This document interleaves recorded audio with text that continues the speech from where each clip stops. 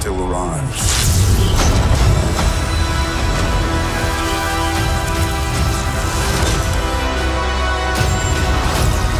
Evacuate the city. Engage all defenses. And get this man a shield.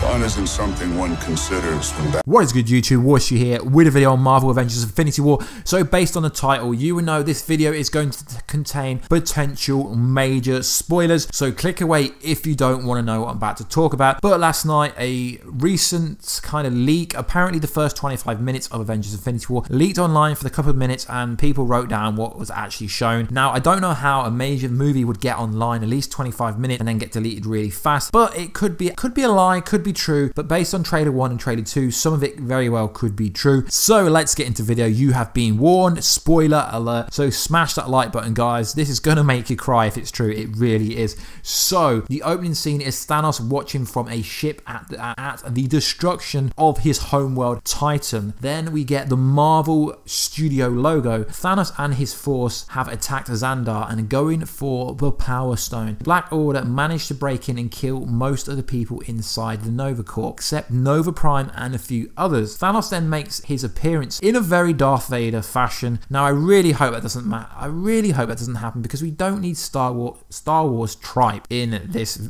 movie. It's got nothing to do with Star Wars. He demands to know where the Power Stone is, but Nova Prime refuses to tell him, so he has Ebony Maw torture her. They gave it to Rahoman, who is escaping the planet with his family, but Thanos spots them and brings the ship down with an energy blast from his hand. Interesting stuff, guys. He retrieves the stone and spares the family, or at least you assume he does. He leaves the planet, but while in orbit, he tests the Power Stone on the planet, wiping out all life away, which sounds pretty awesome. Now it cuts to Earth and you see Iron Man, Spider-Man, etc. all going about their days stuff. This is where it gets very interesting. Back to space with Thor and co. At the end of Thor Ragnarok, Loki tells Thor they need to escape, but the ship comes under fire. Valkyrie, Heimdall and Korg take some of the survivors away. Meanwhile, Thor, Loki and Hulk stay behind to fight Thanos. Loki and Thor fight members of the Black Order while Hulk goes after Thanos. Hulk gets a few hits in, but Thanos wipes the floor with him after getting annoyed. Now, this is what doesn't make sense. Hulk is OP. How can Thanos wipe the floor with him, but Hulk gets in a few good hits? Loki wants Thanos to spare his brother. In return, he'll give him the Space Stone. Now, this is really where it gets interesting. Thanos agrees and spares Thor, but kills Loki and forces Thor to watch. Guys, kills Loki and Thor has to watch him. Now, I've previously said during my trailer breakdown that I think this whole scene is manipulation.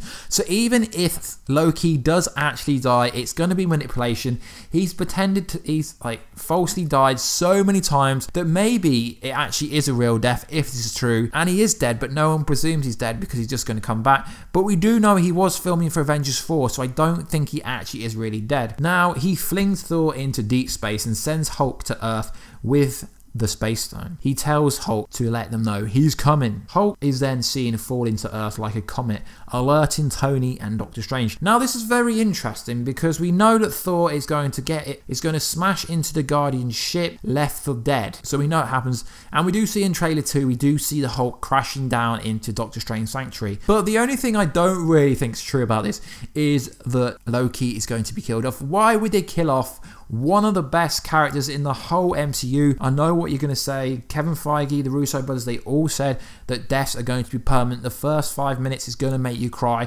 It's going to be savage. Now, this does sound really savage, and I really hope they don't kill Loki off again, because let's be honest, You can't have Thor without Loki. Well, you could, but I don't believe this bit's real. So guys, let me know in the comment box down below. Do you think this is true? Do you think it's false?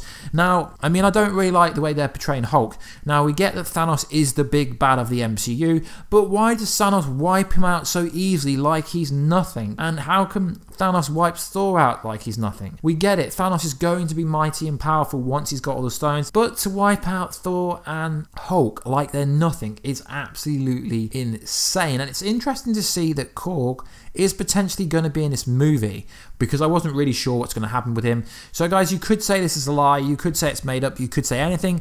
I mean, it was found on a 4chan Reddit post. I was sent the article, so I'm not going to say it's 100% true. Just take it with a pinch of salt. But I will have to title it something like major death revealed in the first 25 minutes of Infinity War, or something like detailed major spoilers, or something, I don't know, major spoilers, something like I've got no idea, guys, what I'm actually going to call it until I title the video, but it will be something around them premises. But everything I've said, guys, let me know in the comment box down below. If you really wanted to know, I will link the actual website where you can find this from. But it's interesting how it actually said that the whole video was up, but then it got taken down. So I don't know what to think, guys. I mean, it is rumored, it has been theorized by many people on YouTube that Loki was actually going to send Hulk to Earth, but it was quite realistic, knowing that kind of Thor got his ass handed to him, that Hulk was going to get his ass handed to him. Seeing as it says that Bruce Banner Hulk is scared of Thanos, we knew that it was going to be the case that Thanos was going to be the one to send Hulk to Earth. Anyway, guys, this is a short video